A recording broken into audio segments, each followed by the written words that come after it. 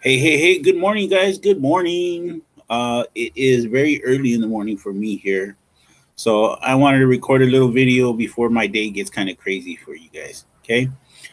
Anyways, this month is still Black History Month. Remember, last week we did a little lesson on Harriet Tubman, right?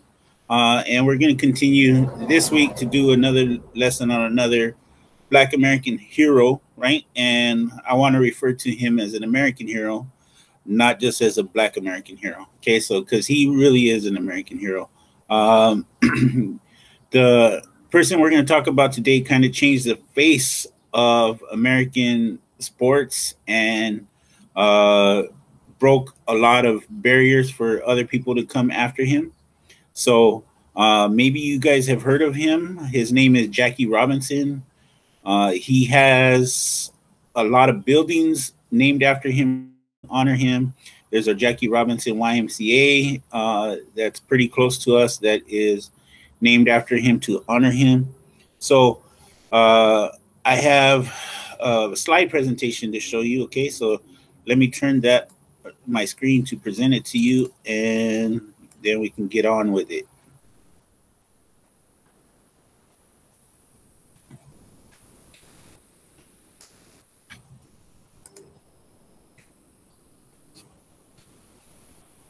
All right. Remember, we're talking Black History Month. It is February 2021. You guys, we're already in the second month of the year. School is almost over. No, not really, but we're getting there. Be patient. So, Jackie Robinson, here's a picture of Jackie Robinson's baseball card. And if you were to happen to have this baseball card, it would be worth a great deal of money. I'm sorry, hundreds and hundreds of dollars. Okay. I have here, it says Jackie Robinson, a Black hero, right? And then I have the word Black crossed out and put American hero, right? Because he was more than just a black hero. He was more than African American hero. He was an American hero, and we'll talk about the reasons why he qualifies to be an American hero. Okay, so in the United States, sports has always, or for a very long time, has been very, very important, right? It gives us entertainment, it gives us a way to control our boredom sometimes.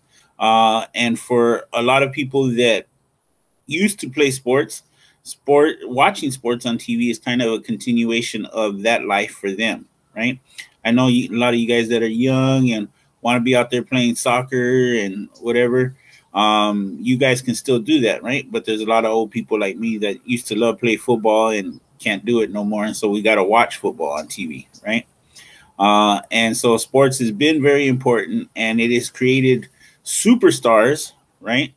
And it has made some people very, very rich. And it's been, like I say, very important to the history of the United States. So this particular uh, presentation is going to be on professional baseball. Okay, this is the sign for the Major League Baseball, right? It's where the San Diego Padres play in, the Los Angeles Dodgers, the New York Yankees. They're all part of that same league, right? That league today is very diverse, meaning it has people from all over the world playing it. It has people from Cuba, Dominican Republic, Mexico, United States, Canada, Europe, every country in. There's players from Japan. There's players from Korea. So there are people from all over the world playing Major League Baseball because they are the best players in baseball, and earning a living doing it and entertaining us all. But it wasn't always like that. There was a very long time in Major League Baseball where there were only white players in Major League Baseball and only from the United States until this man, Jackie Robinson, changed all that. Okay. And so that's why we're going to honor him by talking a little bit about him and learning about him. So, Jackie Robinson, he was actually born Jack Roosevelt Robinson on January 31st. So his birthday just passed recently, right? 1919. And He was born in Georgia to parents that worked as sharecroppers. So if you don't know what a sharecropper is right after the days of slavery, a lot of African American people that were here as slaves didn't really have anything to turn to in order to support themselves. So they ended up working for the same farmers or same plantation owners that were at one point their slave owners, right? And they worked so hard as sharecroppers. What they did was they would go out and work the fields all day. And in exchange for them working the fields all day, they would get a little bit of food to eat at night, and they'd be able to keep a little bit of the crops, right? So technically they weren't slaves, right? Because they could leave, but because they weren't getting paid much, and they had to work very, very hard, it was kind of like an extension of slavery days, right? So it wasn't very fun for anybody at all, unless you were one of the plantation owners or the farmers, right? So he had parents that were sharecroppers, and they had, I think, 5 kids altogether. At one point, the mother was left to raise her children on her own. So she moved to Pasadena, California. Pasadena is just outside Los Angeles, okay? And so Jackie Robinson grew up the majority of his life here in Southern California, beautiful Southern California. He went on to attend a local high school. It was called John Muir High School, where he played basketball, football, baseball, tennis, and ran track. So he played pretty much every sport that he could there, right? He was a naturally gifted athlete, and he was good at it. And because he was so good, he excelled at certain sports. Football and basketball were his best ones, right? Baseball, he was okay at, but it wasn't even his greatest sport. And then so he was recognized for 2 years in a row for his athletic ability as the best athlete on campus, also for his academic grades. So not only did he put in work on the sports field, right, but he put in work into his grades to make sure that his grades were some of the best on campus. So he was both an athlete and a scholar, okay? So we got to understand when Jackie Robinson was growing up, life wasn't easy for him, right? Segregation was life for Jackie Robinson. And I put JR, we're going to just assume that that's Jackie Robinson, okay? And if you guys don't know what segregation means, segregation is a way that the United States used to live where white people were separated or had better access and privileges than people of color. So right here, I put a little picture of a sign that says, "We serve whites only, no Spanish or Mexicans." That would include black people also, right? So in a lot of places, there were limits onto where black people or people of color could go to. Like they couldn't go to certain diners or certain restaurants. They couldn't go to things like certain events, right? And even if they could go to certain places, they had to sit in different places in that restaurant, right? Say, if you wanted to take your daughter to a restaurant, you had to go to the restaurant and maybe go in a side door and sit in an area where you weren't around the white people, right? So segregation was pushed onto people of color, and it wasn't a nice time to be alive if you were a person of color, okay? They weren't treated as equal people, and they were forced to live in poverty and didn't have much hope to make their lives any better. So they didn't have very good access to education.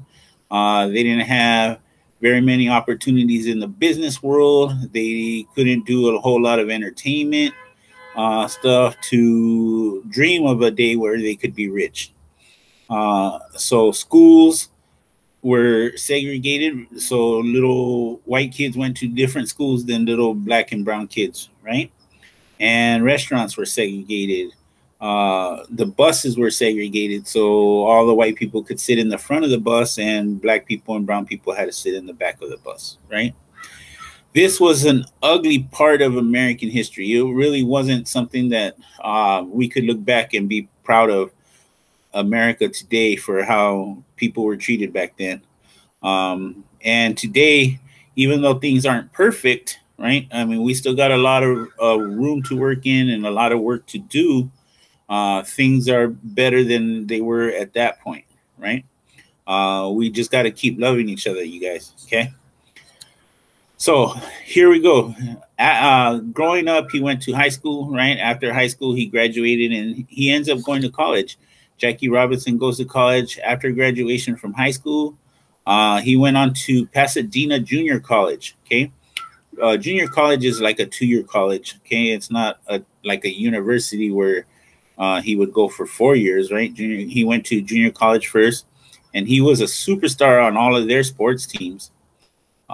He owned all of the records for football, baseball, basketball, and track at Pasadena Junior College, right? So he was the fastest there, the strongest one there.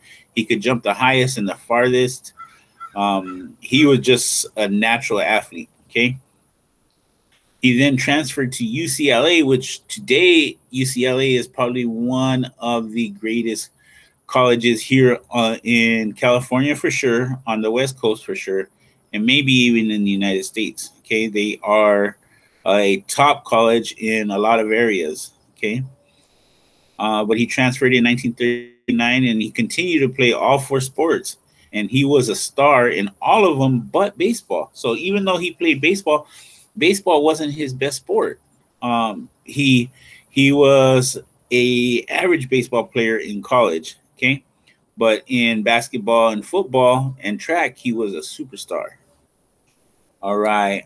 So after junior college, right, he goes to, and after UCLA, Jackie Robinson goes to Hawaii, and he gets hired by a Hawaiian football team that is what they call semi-professional, right? They weren't playing in the professional leagues, but he was getting paid money to do it, to play football. Okay, he was getting paid $100 to play in each football game, and he played for a team called the Honolulu Bears. Football at this point became his best sport, and he wanted to be a professional football player, but at that point nobody would allow him, because at that point football wasn't integrated, meaning that they still had white only football teams, right, and black only football teams. But to the Japanese came and they bombed a place called Pearl Harbor in Hawaii, right? And they got the United States into a war. So this ended his football career in Hawaii. He became, I'll tell you right now, he had to get drafted into the Army, right? So Jackie Robinson got drafted into the Army, and drafting means that the United States government sent you a letter to your home saying, can you please report to this base on this day? You are now part of the U.S. Army, even though it might not have been something you wanted to do, right? You had to do it anyway. So he was drafted into the Army in 1942. He wanted to enter into something called an officer school, which was a school for people that had finished college, right? And then after you finish that officer school, you would become an officer.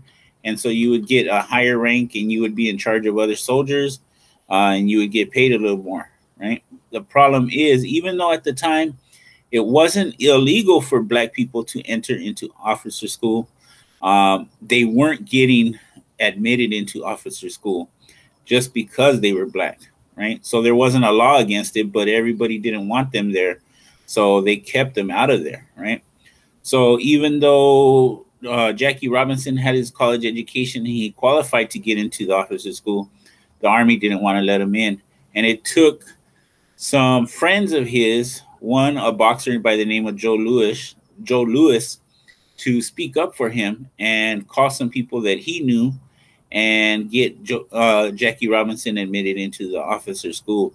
And once he did, he excelled in there. Okay, he was promoted very quickly to lieutenant, and he did very well in the officer school and came out and joined his service. Right now, in the Army training, Jackie Robinson hurt his ankle. Okay, so he had to be placed on a bus to go back to get his ankle checked out and treated at a hospital.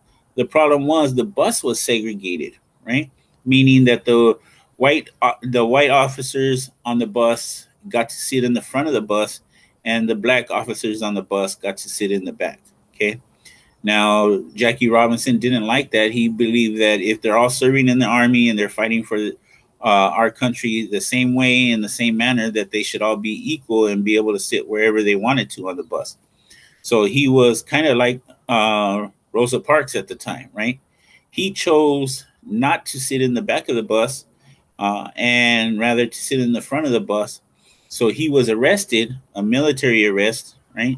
And they did what they call a court martial to him. That means they brought charges against him, and he had to go to a military court and basically prove he was innocent or guilty. And if he was guilty, he would have been put in prison for a long time and thrown out of the military. Okay. Now, during his court martial, he had some people that were very high-powered lawyers and friends of his talk for him, and they ended up finding him not guilty of what they call insurrection, meaning not following the rules of the army. Okay, so he was honorably discharged from the army, meaning that they did throw him out of the army. Okay, they kicked him out of the army, but they did it in a way that he could keep all of his benefits and he would still look like he was a good soldier, right? So that was kind of like a win for him and a loss. He got thrown out of the army, but they said, you're a good guy anyways, right? We don't want you here, but you're a good guy. So after the army, okay, Jackie Robinson dreamed of still going back to football, okay, and then maybe even playing some baseball, because baseball at that time was one of the biggest sports in the world. Okay, baseball was still bigger than football, and the people that were playing professional baseball, I'm sorry, were seen as superstars. Okay, but the problem is professional sports at that time still only allowed white men to play in the real big leagues, right? And then people of color were told to play. They could play, but they weren't going to play for the same amount of money, and they were going to play in a separate league, and their equipment wasn't as nice, and the buildings and arenas that they played in were just parks, right, where the white players got to play in stadiums. Okay, so these are two pictures of professional teams at that time. Okay, the one that's on the left is of a whites-only professional baseball team. Okay.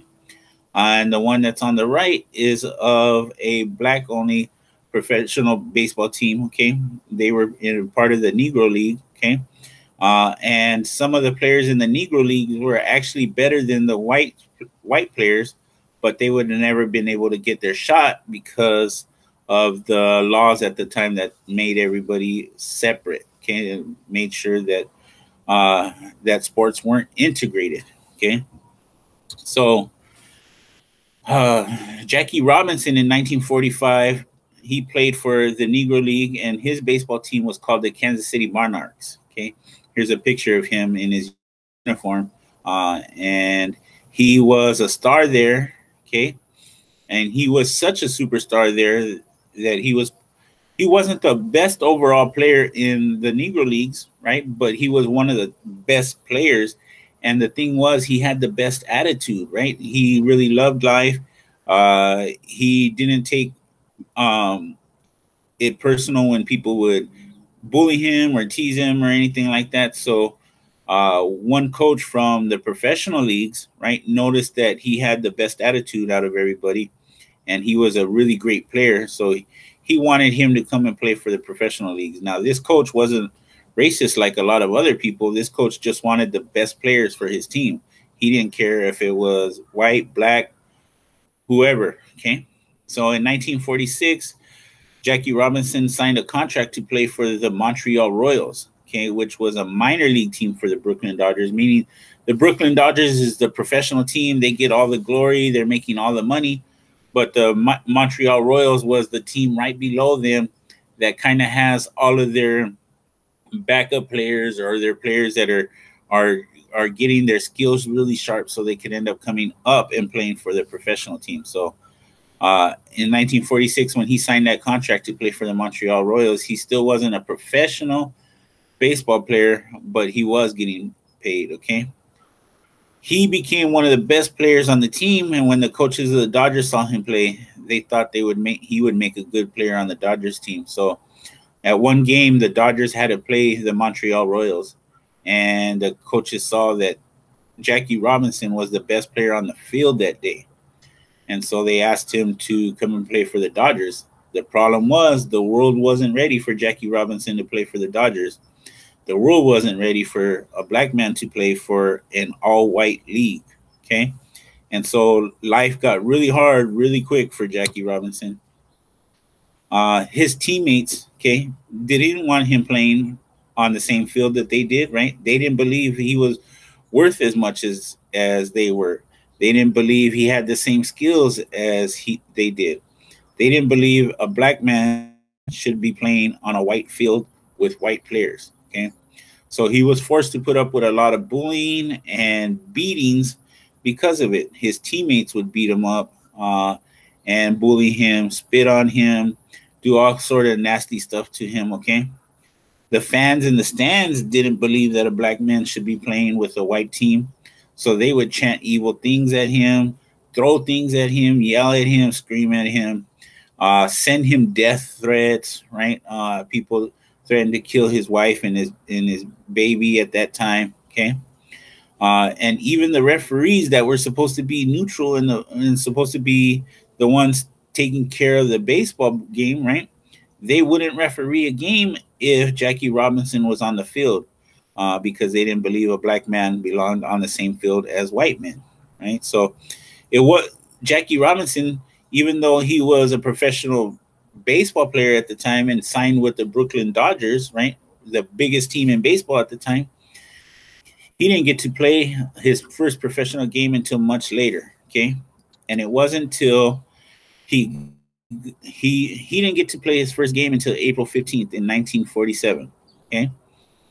That year is when he started his official rookie year, right? His first year playing, and he won Rookie of the Year in 1947, which means that out of all the first year players, he was the best first year player. Okay. He played for a total of 10 years in Major League Baseball. In 1949, he won the National League Player of the Year, meaning out of his whole league, he was the best player, right? And he was the first Black American to be honored with that award. Okay. Jackie Robinson was an all-star for 6 seasons in a row. That means out of all the players in the National Baseball League, right, that he was amongst the best out of all of them for 6 years in a row. And he played in 6 World Series with the Dodgers, okay?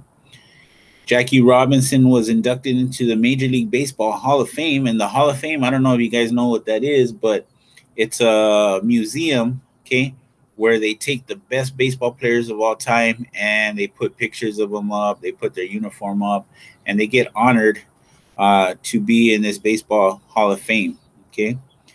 His uniform number 42 was retired in all of Major League Baseball, never to be worn again by any other player. So Jackie Robinson is the only player to, black or white or whoever, to ever have their number retired in all of baseball. Okay, so you'll never ever see another player come on a Major League Baseball field with the number 42 on their jersey because it's been retired forever, and it was retired to honor Jackie Robinson and his accomplishments in Major League Baseball. Okay, this is the reason why Jackie Robinson is an American hero. Okay, Jackie, he was born and grew up during a time when being black in America just worked against you. It wasn't easy. It wasn't fun. Nobody had an easy life at that point if you were black or brown, okay? He had a passion for sports, but he used that passion to finish high school and to get into college and finish college with a degree, okay? After college, he served in the Army, and in the Army, he fought against the segregation that was going on in there, and he was thrown out of the Army because of it, right? He made a stand for something that he believed was right. And when he made that stand, he had to face the consequences. Those consequences were being thrown out of the Army. He was the first black man to break the color barrier in Major League Baseball. And the color barrier means that no blacks were allowed to play Major League Baseball at that time. Okay, where he faced discrimination and hate because he wanted to play baseball like everybody else. So he had a passion for baseball. He didn't feel it was right that everybody else should hate him and discriminated against him just because he of the color of his skin and he wanted to play baseball. Okay. And he ended up one of the best players to ever play the game and was honored for his accomplishments, both as an advocate for equality, okay, and for his skills as a baseball player by retiring his number, the number 42 in all of baseball, okay. So Jackie Robinson was a great man. Jackie Robinson was a great baseball player. Jackie Robinson was a great hero, and Jackie Robinson was an American hero, okay. So that's why we honor him this week in our little study for Black History Month. Okay, so that's all I got for you guys today. I hope you guys have a good week. Be safe. Wash your hands. Make sure that you're covering your face with your mask when you go out in the streets. And I will talk to you guys again later. Bye.